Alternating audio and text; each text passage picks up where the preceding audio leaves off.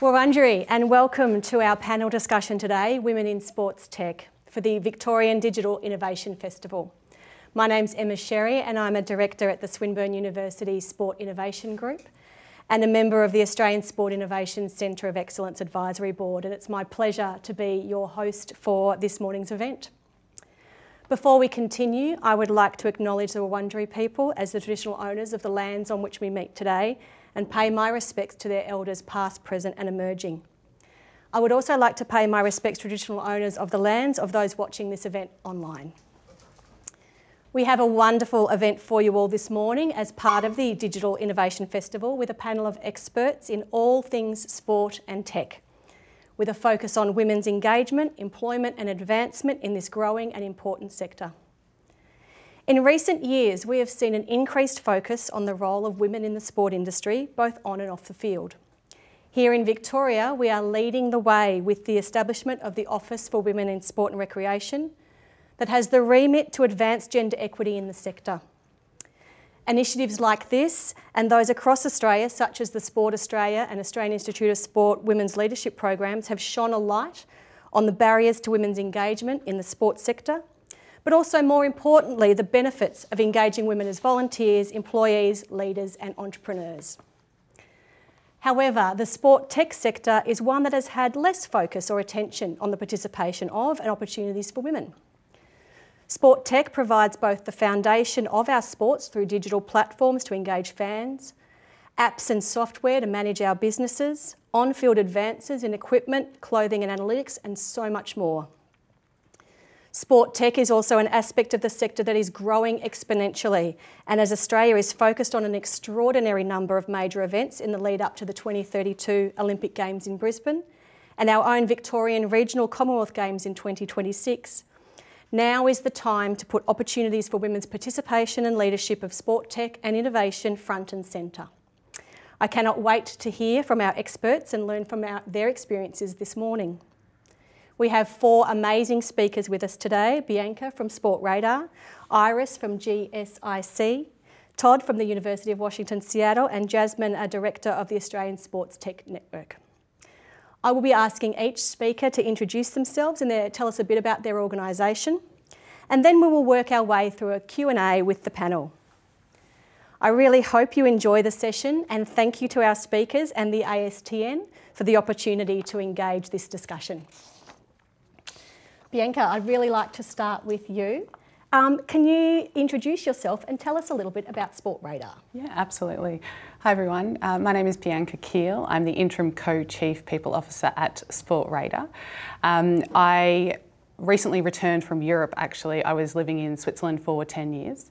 You may hear from my accent I'm Australian. And so returned home to Australia to raise my children, or our children, together with my husband. I have had the opportunity to open the Melbourne office here for Sport Radar, which has been absolutely fantastic. Together with the Australian Sports Technology Network, we've been partnering with them to open the office here. So we have 40 employees based here in Melbourne for Sport Radar, and about 60 in total across the country.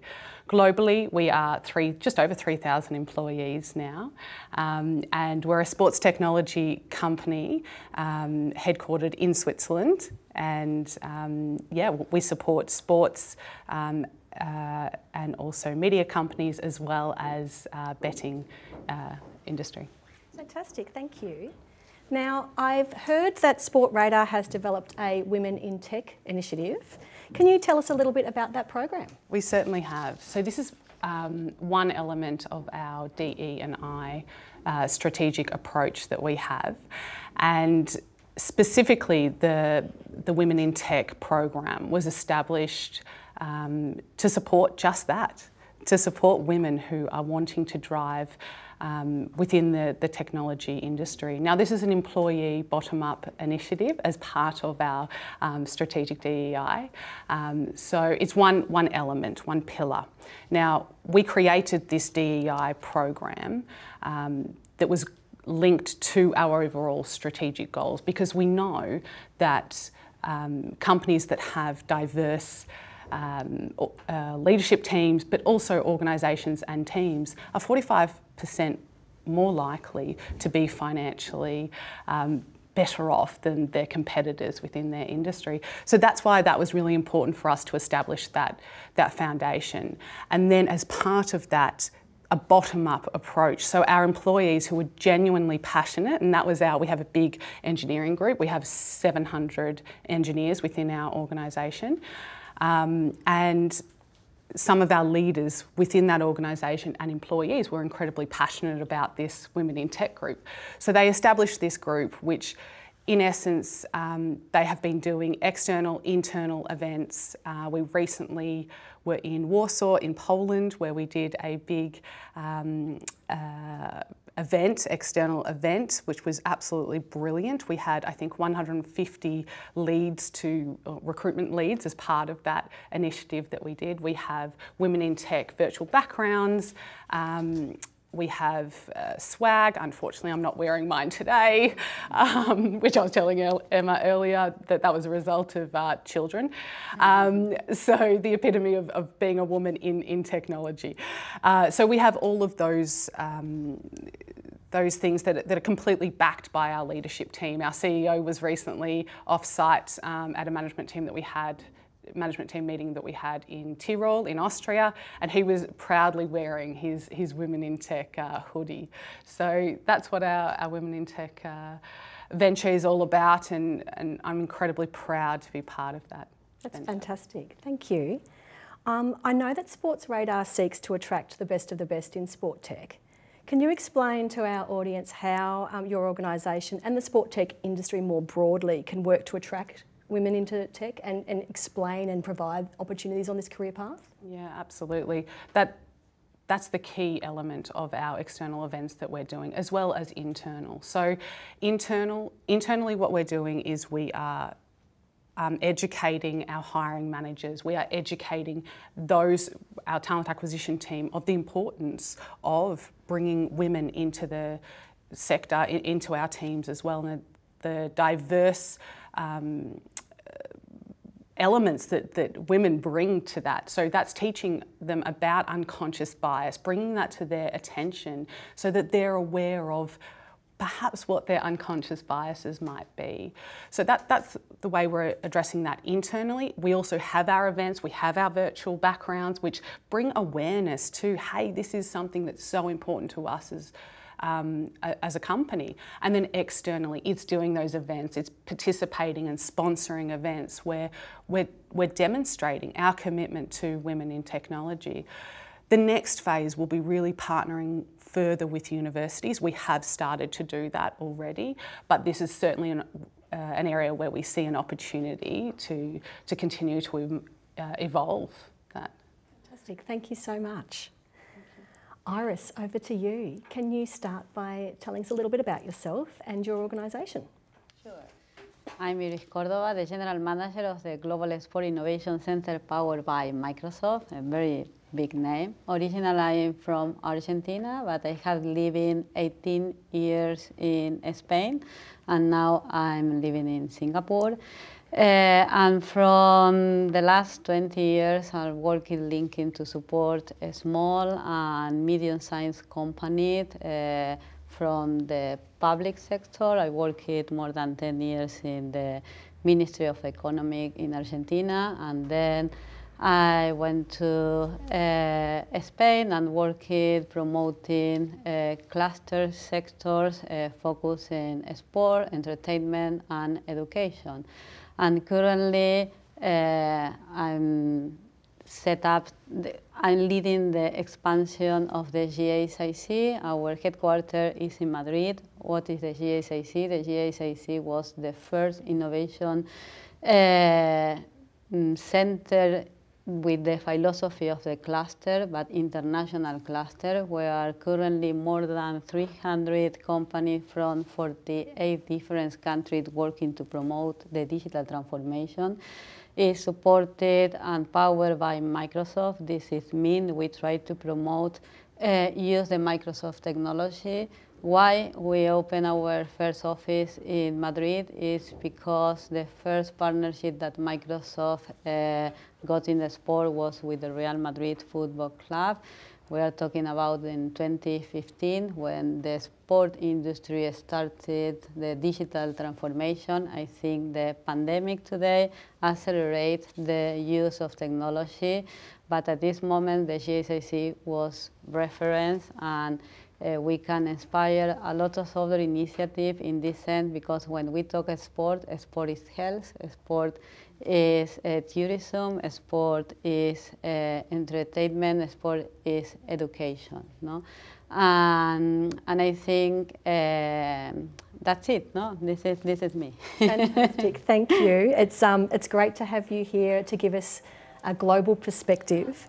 And as a global leader in sport tech, with all the work that you've been doing over the years, can you speak to us a little bit about gender diversity in the international sport tech ecosystem or in the industry? Yes, it's a big question, no? I think the gender equity is yet a challenge. You know, if you see about the data, about the representative, the women in the national federation is very small. If you think about Spain, 59 federation, only 3 chairmen are women. But if you look for the rest of the Europe, the situation is the same. Only the 14% of the decision-making position in the sport organization are women. No, it's very, very small. But I believe the sport is very diverse, no?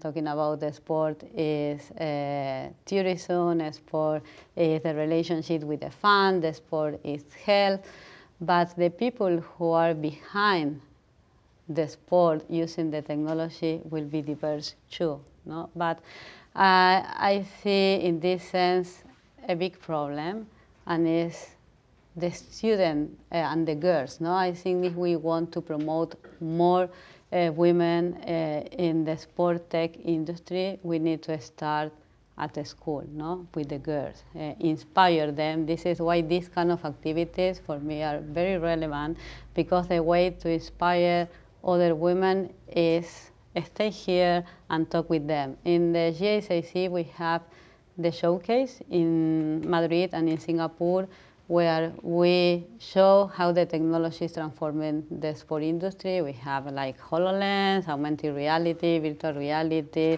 a lot of things that were helmet with sensor, and we invite not only the university students, the secondary or the high school, and show this and inspire to study more STEM career, no? Because if we want to get more quota of women leader the sport tech, we need to start at the school and inspire this girl and invite them to study. If we see some data,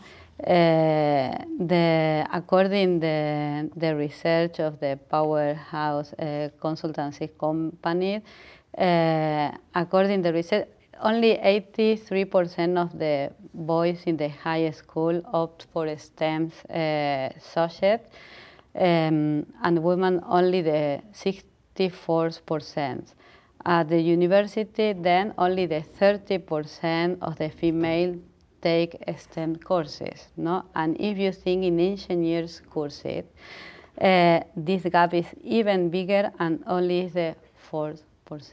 You know, it's very small. This is maybe some government, for example, in Spain, if you want to get a grant for the national federation, they have a quota where most of the 33% of the board of a committee of this organization must be women, no? I don't know if it's the best way to promote the women in the federation, but it's true, no? But I believe we need to start with the school. Fantastic. Now you've worked from Argentina, worked in Spain, now in Singapore. Have, a bit like I asked Bianca, have you seen initiatives or programs or events that have started to work to try and create this change? Yeah, sure. We few years ago asked about our ecosystem, how many women funded their company. From 300 members, only the 6% of our members are funded for women. In this sense, Microsoft has different programs to help the women in the sport. We create a manifesto where, with a lot of points, for example, no women, no panel, in all the activities that we run of the GSAC. We run more than 100 activities per year. And again, we believe in the visibility that they need, and this is why when we detect women in our ecosystem, we try to give visibility. We support several international sport events. We always offer the possibility to invite women. We are supporting different rankings in the sport industry in Europe and in Latin America. We are very linking, I think, because my Spanish is better than in English, and I always try to support in a Spanish language, but I'm part of different rankings to give visibility, and I think it's the way where we can help. We organize events not only March 8th, we organize events from women all the time, and we try to because really, I think it's visibility. They need technology support and investment, no? And when you talk with VC, when the company is funded for women, the risk is less than the men. And why is that we have less company leading for women? For the VC and the fund is better invest when the funder is woman, no? Because they have soft skill different than the men, no? And we have also the working group focused in women, and that's it. Fantastic, thank you. So I think what we've heard is that if you can't see it, it's much harder to be it. So that visibility seems to be really key for both of the programs we've heard about so far.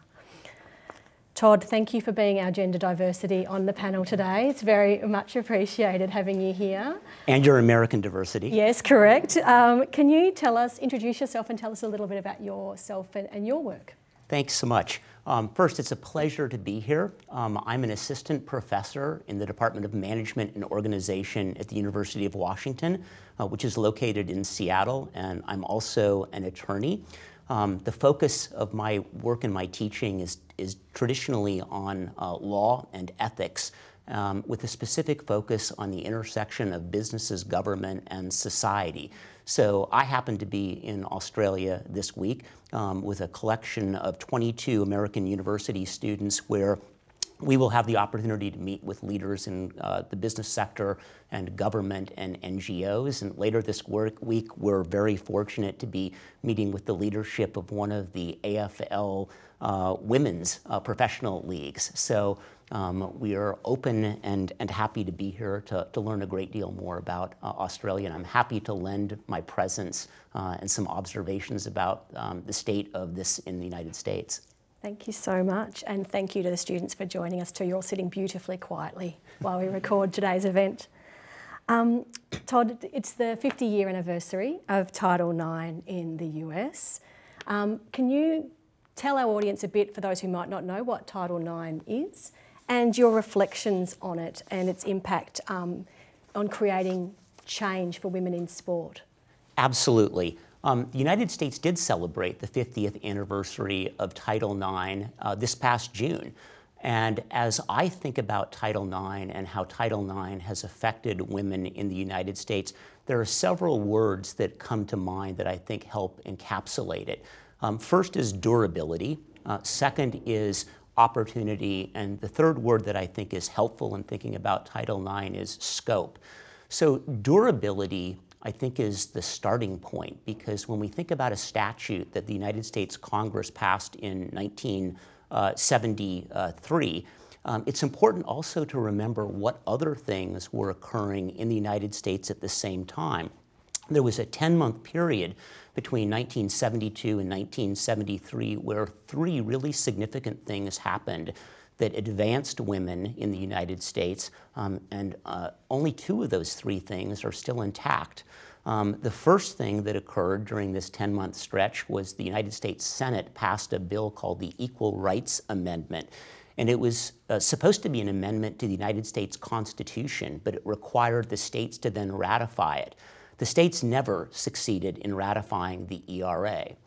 Shortly after the ERA was passed in the Senate, President Nixon signed legislation on Title IX, and that's still intact 50 years later. And then the final advancement for many women was the Supreme Court's decision in Roe versus Wade. And I think even in Australia, you've likely got word that the United States reversed Roe versus Wade a couple of months ago. So when I think about Title IX, I think about the durability of it, that even the past 50 years, because it's a statute, it could easily be amended by the United States Congress. That hasn't happened. It's remained intact, and it's survived through 9 different presidential administrations and multiple changes of Congress.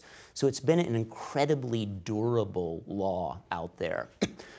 The other word that I think helps describe Title IX, and I think it would be wise for me to just read it so everyone sort of understands what this statute is. Even my American students, I think, are vaguely aware of what Title IX says, and my guess is that Australians are probably also vaguely aware. So what Title IX says is, quote, "No person in the United States shall, on the basis of sex, be excluded from participation in, be denied the benefits of, or be subjected to discrimination under any education program or activity receiving federal financial assistance." And that essentially means that if you are an educational program in the United States, be it at the elementary, secondary, or college level, and you're receiving any federal funds, you can't discriminate against women on the basis of sex. And so the import of this particular statute in the United States is that it really has expanded the opportunity for women to engage in athletics to achieve their full potential. And we've seen so many examples of this. You know, I think 20 years ago, if we were to talk about male athletes who you'd know who they are based upon their first names, everyone would know when we threw out the name Michael and LeBron, who we're talking about. But I think today we all know who Serena is without using a last name. And we all know other women athletes without using last names. So there's been tremendous opportunity advancements. I have a friend in Seattle who I have come in as a guest speaker in my classes, a woman named Trish Bostrom, who's in her early 70s. And if you're quite old in Australia, you'll recall her as a competitor at the Australian Open. She was rated in the top 5 doubles players in the world. And when she comes to my classes, she begins by talking about how terrible things were prior to Title IX, where when she was competing as the top women tennis player in the West Coast of the United States, she was sleeping on couches and she was paying for her own transportation. And you know, all of that has changed. Of the 16 women that I have with me on this trip to Australia, 12 or 13 have indicated to me that they played competitive high school sports while they were in school. And those are really significant advancements for women in the United States. It's fantastic, and I think that's the key of the sport ecosystem in the US is education-based until you get to the professional league. So it is a bit different to what we've got here in Australia. So it's great to see those insights. Todd, can you think of any specific results or any real tangible examples that this piece of, I'm going to call it legislation, but I don't know if that's the right word, has had on sport in particular? Well, I think soccer, football, I think is the best exemplar of success. The United States women's soccer team or football team, I think generally is regarded as the most successful women's sports team in soccer and football in the last 50 years. 4 World Cup titles, 4 Olympic gold medals. And all of that begins so much earlier. It begins when children are much younger and playing sports in elementary schools and secondary schools. And Title IX created an avenue where schools opened up other opportunities, opened up more scholarships for women to participate.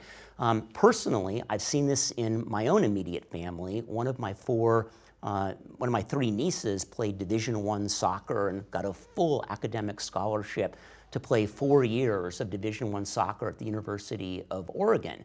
And in the past year, I had 3 students who were all on full academic athletic scholarships in my classes. They were all varsity members of our tennis team. So we see individual examples of women being able to take advantage of these opportunities that put them on an even playing field, but we also see it systemically, and I think women's soccer, is probably the best example of just success across the board.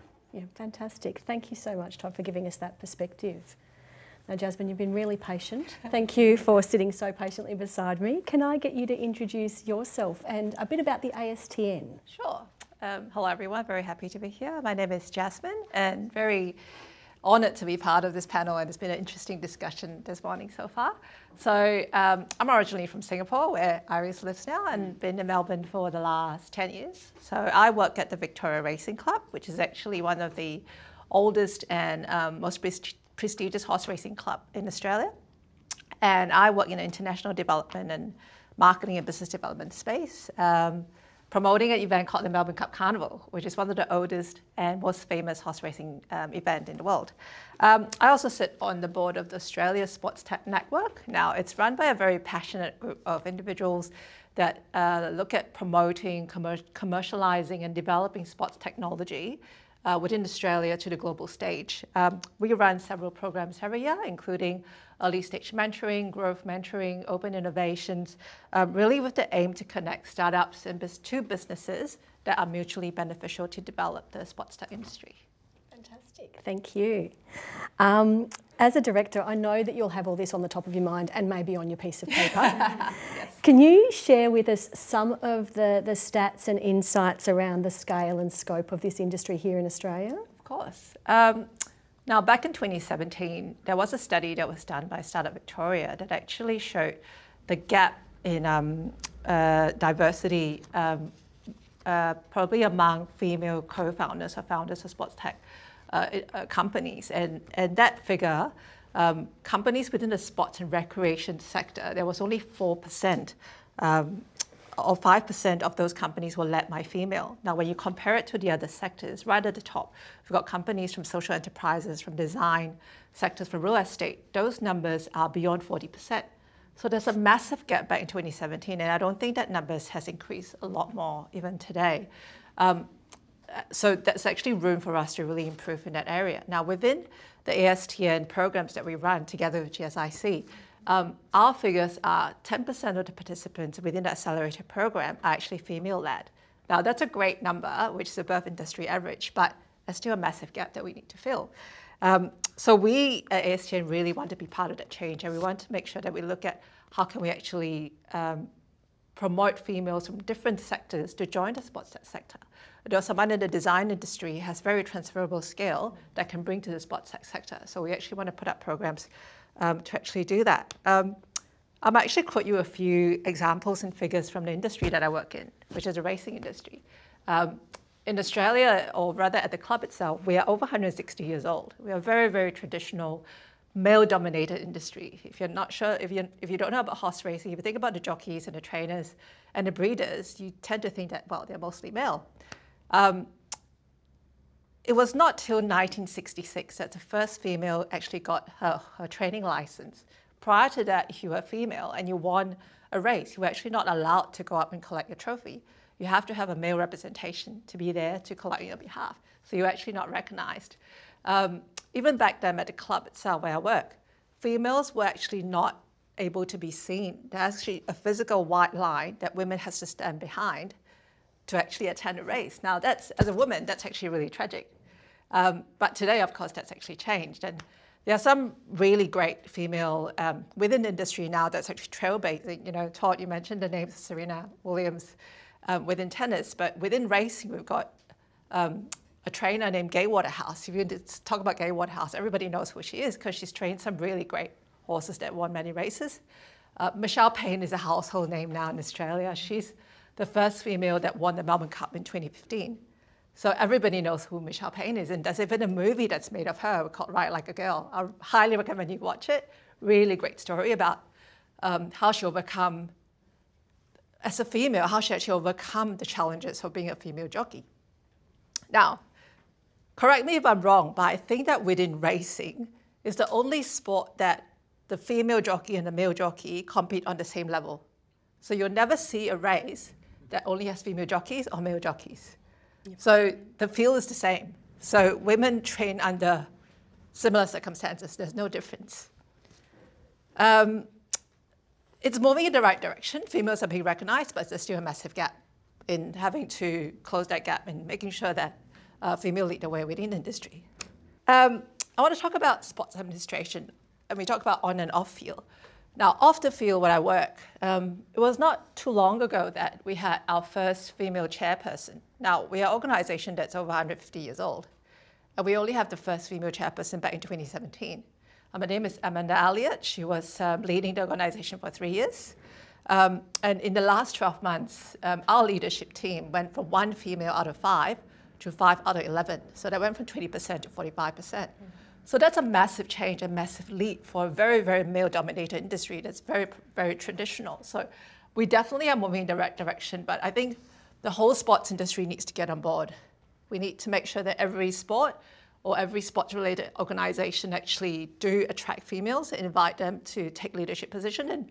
And from the organization, ASTN, we want to be part of that change.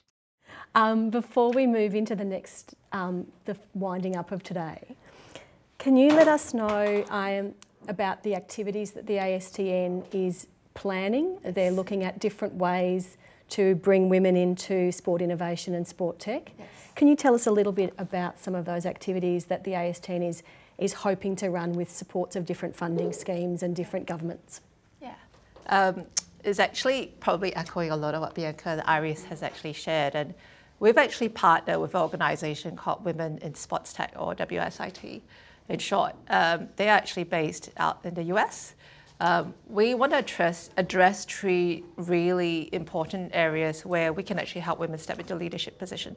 And this program we've quite aptly named, I have that name somewhere here, with Accelerating Female Founders in Sport Tech. Mm-hmm. Yeah, and the 3 areas that we want to address is, number 1, we want to provide priority to access the program that we run, the ASTN and GSIC Pre-Accelerator Program. Now, this program itself, we want to open up to other sectors, especially sectors within the STEM industry, as Iris had mentioned. Those industries, you know, the likes of AI, robotics, the Internet of Things, blockchain, they would facilitate knowledge transfers from those industries into sports tech area, and that would actually lead to innovation organically. Mm-hmm. So that cross-pollination of ideas would absolutely lead to new ideas being formed. The second area we really want to address is provide one-on-one mentorship to these candidates. We want to identify female leaders and entrepreneurs who's made progress or been very successful in their areas, not just within Australia, but globally, to provide entrepreneurial education to our female candidates, help them understand the business of sport. And this is really helping them understand their career path. And to take up roles that's beyond traditional roles that women are known to take, like administrative support, executive assistants and secretaries, to help them understand that they can step into leadership positions in a sports tech area. Now, the last one is probably an enabler. We're going to provide scholarships to women to take up a program at the University of Berkeley, which is Women in Leadership. Now, upon completion of that program, what they can do is they can work with Women in Sports Tech, as the organization that we mentioned about earlier, and help them pitch to venture capitalists, to VCs, to seek funding for their ideas and businesses. Now, the conversation we have with Women in Sports Tech and many other organizations that we're actually talking to, that's part of an ongoing dialogue around, you know, diversity, equality, and inclusion that we're talking today. And with those diversity, as I think Bianca mentioned, comes innovation and growth, and that's what we want to be part of that change. Absolutely, and I think that's the key message, isn't it? That innovation is really just a big word for change. And I think if we can create social innovation, sport innovation, technology innovation, it's all about creating positive change. Thank you, everybody. I'm going to pull some thoughts together that I think we've captured from today, and then I'm going to throw you an unprepared question, but I'm going to give you the question now so you can start thinking about it, which is why should a woman come and work in sport tech or a sport innovation area? So I'm going to let you think about that while I do some closing thoughts. I think what we've heard about today is that there is no reason why there shouldn't be more women in sport sector, there shouldn't be more women in sport innovation and sport technology. And what we've heard about today from our different speakers is that there's a lot of different levers, incentives, programs that are out there that we can continue to build and grow to encourage women into this sector. So legislation change, we've seen that with Title IX in the US, we've seen that, as I said, here in Victoria with the Office for Women in Sport and Recreation setting gender quotas. We talked about whether quotas work, we've talked about the idea of this program will not run if there is no woman in the room. So there are some really material, very low-hanging fruit things that we can do. But we've also talked about that you can't necessarily be it if you can't see it. So activities that Sport Radar are doing, ASTN, GSIC are working to create visibility that women do work in this sector and that it is a great place to work. And I think the key thing that I really heard was this idea that our skills are transferable. So tech is design, tech is coding, tech and innovation and digital can be all sorts of creative things that we often do think women are really good at, but they might not necessarily see that transfer of talent. And in sport, we really understand talent transfer. We steal athletes from one code and put them in another code all the time. Our AFLW is a great example of that. So we can do that in our sports sector as well. So I'm going to throw to the floor. Bianca, why should women come and work in sport tech? Look, I think women have so much to bring to the table. They have such a different thought process to other genders or other diverse backgrounds. And I think that's what we need. When it comes to innovation, we need different ways of thinking, new ways of thinking. That's how we get to that innovative approach and continue to drive sports tech innovation. We specifically provide training opportunities. We have an academy for people, so if I look specifically at Sport Radar, that is to all of our employees, but specifically to our tech innovation teams as well. So I think it's just going to be really important that women continue to strive to help drive sports tech innovation. Fantastic. Todd? You know, as I've listened to the other panelists today, what really has struck me is this is a wonderful opportunity for the students I brought to Australia to listen to successful women in this particular sector of the economy and getting the word out that this is a career option and an opportunity is the first hurdle that you need to get over. So my hope is that as students in my program have listened to this, that opportunities and doors opening to them are something that they've been able to appreciate. Fantastic, thank you. Iris? I think the data accompany to promote the women. You know, in the Olympics, in several countries, the woman won more medals than the male, you know. And when the women want to go ahead with something, is the best. No, I think in this sense, and again, sorry to again say, we need to promote and work with the school, with the girls to show them they can continue practice sport, study, STEM career, and help the sport industry in work together. No, and I believe the men and the woman can go together, and it's not the event for women. Event for, I think the idea is only one industry, diverse, and the world is diverse, no? And, and I believe in this. And I think in sport, you don't have to be good at sport to work in sport tech. Yeah. So you can live your passion without being any good at playing. That's right. Jasmine, last thoughts from you. Yeah, that was the point I was going to make. It's okay. In Victoria, we're a sporting nation. You know, it doesn't matter whether you're a boy or girl, you play a sport in school, tennis, footy, cricket. And I come from an Asian background where sports is not huge, and I used to play netball and tennis when I was young. But then now there's the other side of the story where as a career, you can actually be an athlete and then join administration part of a sport. And I actually came from a tourism background, so I had no idea I was going to go into the sports industry, but that skill was so transferable for me. So within the sports tech industry in Victoria and Australia, there's massive opportunities now. It's time for growth, and with growth come opportunity for everyone. So I strongly encourage women to consider that opportunity now. It's the best time to do that. Fantastic, thank you. Thank you all very much for presenting. It's been a wonderful discussion. It's a nice way to start the work week for those of us who are working. For those of us who are here watching, thank you very much for being such a wonderful audience. And I think we're allowed to now let you make some noise and give our panel a small clap of applause.